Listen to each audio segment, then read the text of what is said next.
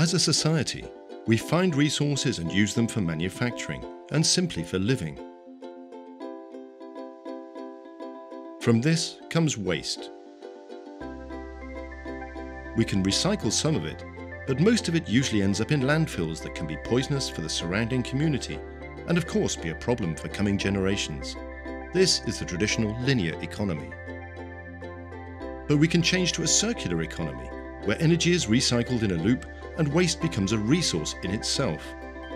Waste-to-energy power plants are an integrated part of the circular economy.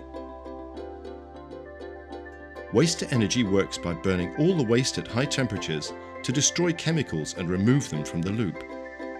This heat is then transformed into energy. The steam then drives a turbine that creates electricity and surplus heat, which can be used for district heating or cooling. In this process, we also recover clean water, valuable metals and construction materials from the waste. Waste to energy is simply the most ecologically sound way of turning residual waste into energy that goes straight back into our community. A big win-win for you and our planet.